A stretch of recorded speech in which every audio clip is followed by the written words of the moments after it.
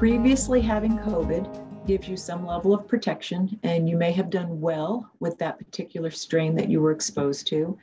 But as we go through this, we're seeing that there's other virus strains that we could be exposed to, and the next time you may not be so lucky.